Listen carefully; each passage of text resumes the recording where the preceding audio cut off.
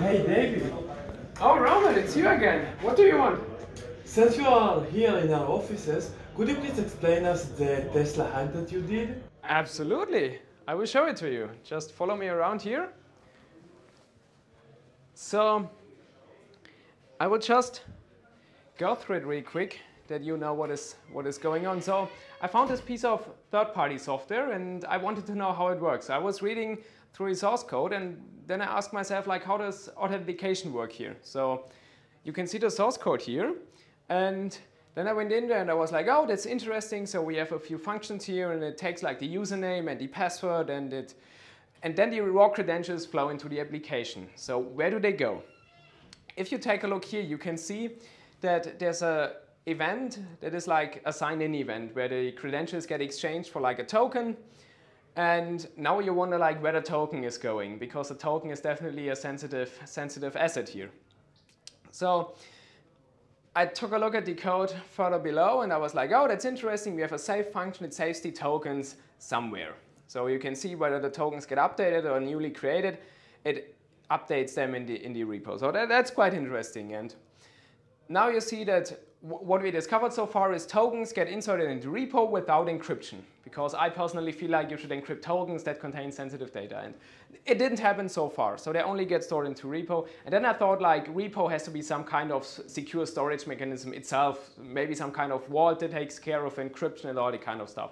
So I wanted to know what exactly repo is. So I was further reading through the source code and I figured out that repo is only a PostgreSQL database. So repo is not some kind of secure storage mechanism, and the tokens get stored next to all the other data in the database. So the token is not encrypted so far, which I think is quite an issue, but we'll get to why. And now we have some public dashboards of the software which display like charging statistics. And I mean, charging statistics in themselves, I mean, it's cool to know when the Tesla charged and where it charged.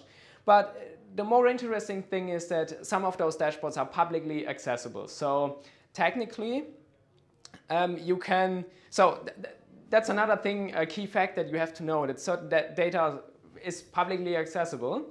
And now you wonder, like, what if we just could tell the API, like, hey, I'm this public dashboard for displaying charging statistics, but instead hop a few tables away from the charging statistics to the table with the sensitive tokens. So, I mean, let's just try it. We are cybersecurity researchers, we do that.